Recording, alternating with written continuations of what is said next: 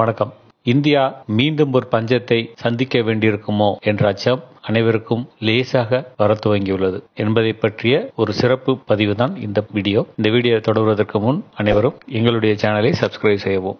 அதாவது இந்தியா முழுவதும் 21 நாள் ஊரடங்கு அதை கடந்து போயிட்டு இருக்க நிலையில தமிழகத்துல மளிகை கடைகள், காய்கறி கடைகள் மட்டுமே தொடர்ந்து வியாபாரம் செய்ய அனுமதி வழங்கியிருக்கிறாங்க.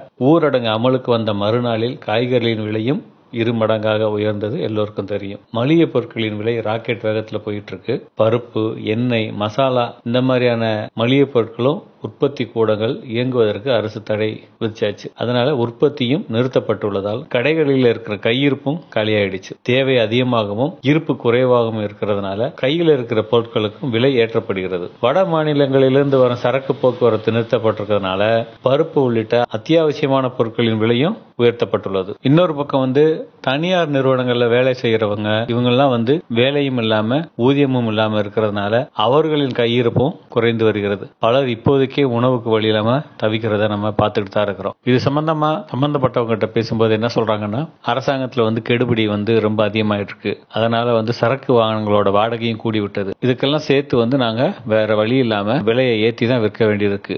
இதனால மக்களிடம் வியாபாரிகளுக்கு தான் கெட்ட பேர் ஏற்படும். அரிசியாவது விலை கட்டுக்குள்ள இருக்கு. ஆனா பருப்பு ஒரு நாளைக்கு 10 ரூபா 15 ரூபா ஏறிக்கிட்டே தான் இருக்கு.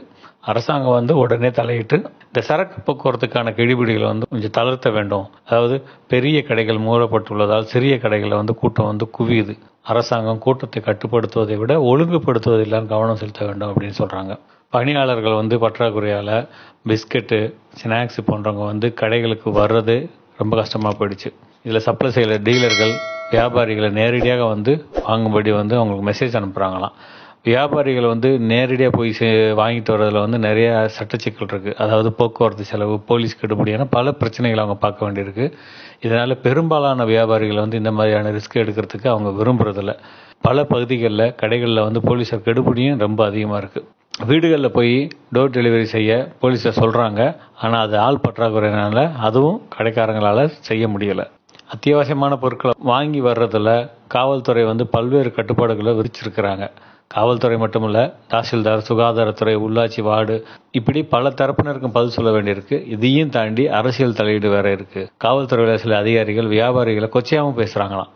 இந்த பருப்பு, எண்ணெய், மசாலா பொருட்கள் இது சம்பந்தமான தயாரிப்பு கூடங்கள் சுத்தமா மூடிட்டாங்க. இவங்களுக்கு உடனே திறக்கிறதுக்கு அனுமதி கொடுக்கணும். இந்த நிறுவனங்கள் பணியாளர்களுக்கு அடையாள அட்டைகளை மட்டும் அவங்களுக்காக ஸ்பெஷலா வழங்கி உற்பத்தியை உடனே தொடங்க வேண்டும். இல்லை என்றால் இந்த உணவு தட்டுப்பாடு, அதாவது உணவு பொருட்களின் தட்டுப்பாடு ஏற்பட தவிர்க்கவே முடியாது அப்படின்னு வேற பயமுறுத்துறாங்க. இந்த நிலைமை இவ்வளவு மோசமாக இருக்கிற நேரத்தில் இன்னும் இந்த ஊரடங்கு நீடிக்க மாட்டாங்க அப்படிங்கறதான் எல்லாரோட விருப்பமும். ஆனா நீடிச்சால் மக்களோட இயல்பு வாழ்க்கை ரொம்ப பாதிக்கப்படும். அதாவது பணப்புழக்கமும் குறைஞ்சு இந்திய பொருளாதாரமா பாதிக்கும் அப்படின்னு புலம்புறாங்க பொருளாதார நிபுணர்கள். அதாவது இந்த ஊரடங்கு இன்னும் அதிகமாயிடுச்சு அப்படிங்கிறத நம்ம புலம்புறதை விட நம்மளோட உயிருக்காக தான் இந்த நடவடிக்கை எடுக்கிறாங்க அப்படிங்கிறத நம்ம பார்க்கணும். அதுக்காக உற்பத்தியை நம்ம குறையாதபடி பார்த்து கொள்ள வேண்டும். காய்கறி பயிரிடுவோர் வயல்களுக்கு செய்ய அனுமதிக்க வேண்டும். விளைவித்த பொருட்களை கொண்டு செல்ல சரக்கு போக்குவரத்துகளை அனுமதிக்க வேண்டும். போக்குவரத்துக்கான தடையை முதலில் மாவட்ட அளவில் நீக்க வேண்டும். அதன் பிறகு மாநில எல்லைகளை நீக்கலாம்.